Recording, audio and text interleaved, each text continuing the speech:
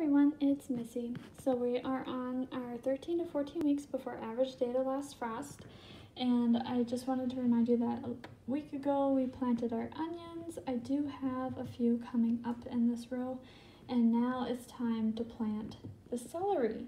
So I have my celery seed, and also if you have celeriac, I think that's how you pronounce it, you plant that as well.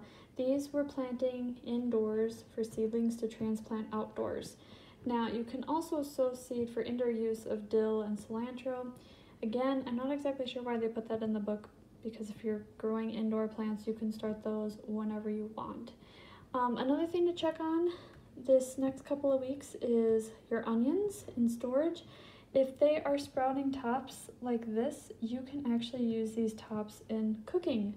So they're just reminding you to take and harvest the shoots of your onion bulbs. And then it's also, they want you to build a simple cold frame.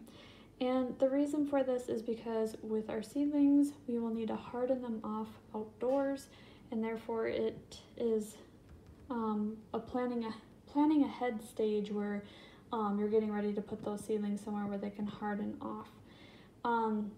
Or you can purchase a cold frame. That's perfectly up to you. But anyways, so we're going to be starting the celery seeds, and this is just the celery seed that they sell in my location.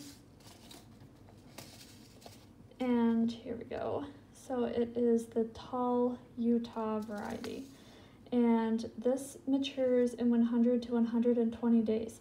So I was also reading in the previous chapter where it was 15 to 16 weeks before average day to last frost. In the narrative, they said when you started the onion seeds, you could start the celery seeds at the same time, but they actually put it on the checklist for the 14 to 13 weeks before average day to last frost. And again, you just put one seed in each of the pods. I already did that before I made the video, but just go ahead and do that, and then you will have everything ready to go in your garden plan. If you have any questions, please let me know. Otherwise, thanks for watching, everyone. Bye.